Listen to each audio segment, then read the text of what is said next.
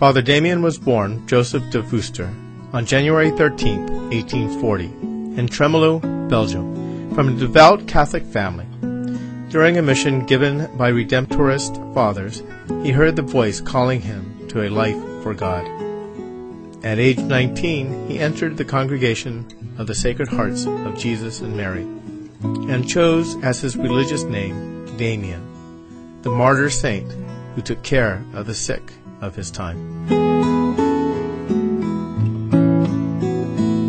When his brother, who was assigned to Hawaii, fell ill, Damien asked permission to take his place, although he was not yet ordained a priest.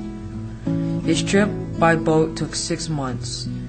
He arrived in Honolulu on March 19, the feast of Saint Joseph, 1864.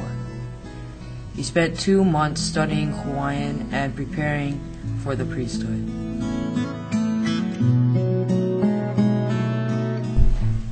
He was ordained in the Cathedral of Our Lady of Peace in Honolulu on May 21, 1864.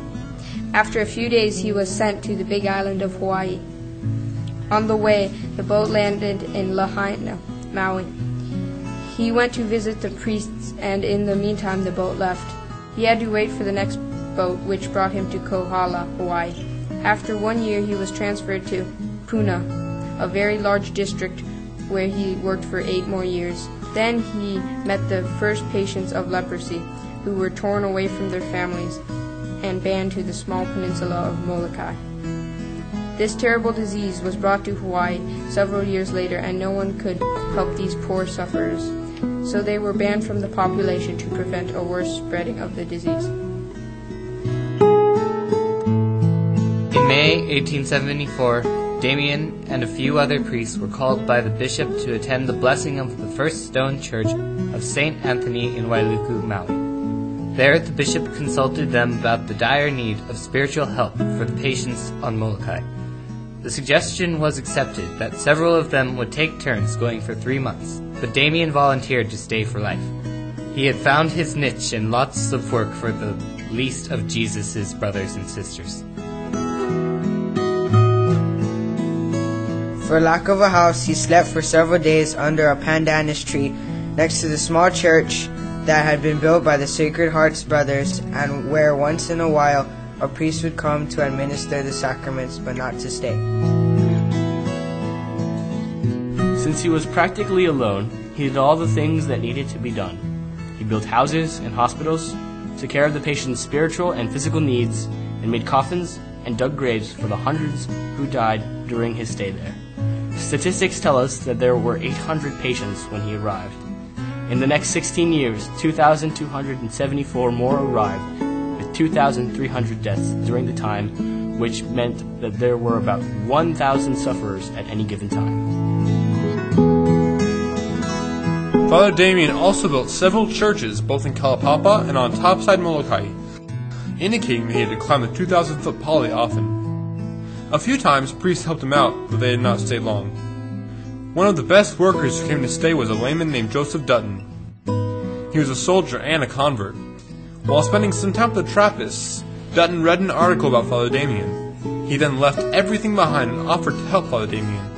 He was put in charge of the orphan boys, while Mother Mary Ann Cope and her sisters took care of the girls. Dutton remained in Kalapapa for over 40 years, never leaving the island.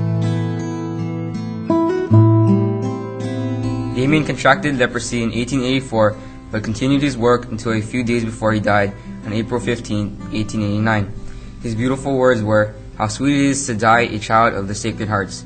He wrote to his brother, "I am the happiest missionary in the world." He had transformed the colony into a place of hope, even joy.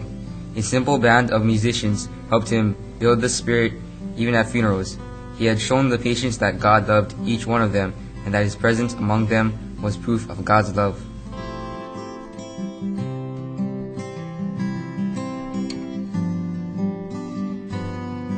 The world got to know about this heroic man, and soon gifts started to come in from all over the world, including from Protestant friends in England. When the colony was moved from Kalavao to Kalaupapa, his grave and his church became deserted. His remains were brought back in triumph to Belgium in 1936. He rests now in the crypt of the church where he first entered religious life.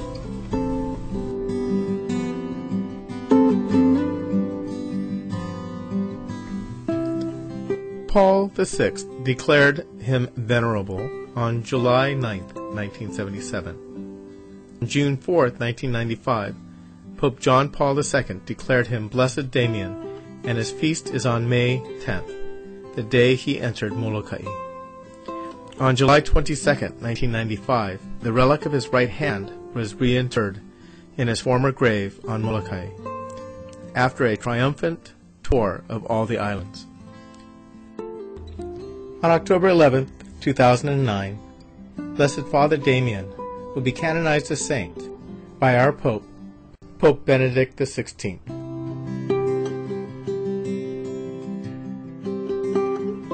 9 Boy Scouts from all over Oahu were chosen to attend the canonization of Father Damien on October 11, 2009.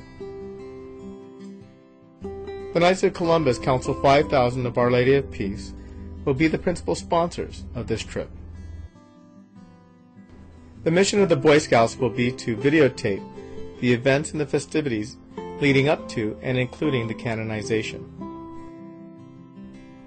The Boy Scouts will also interview Boy Scouts from all over, including Tremolo, the hometown of Father Damien.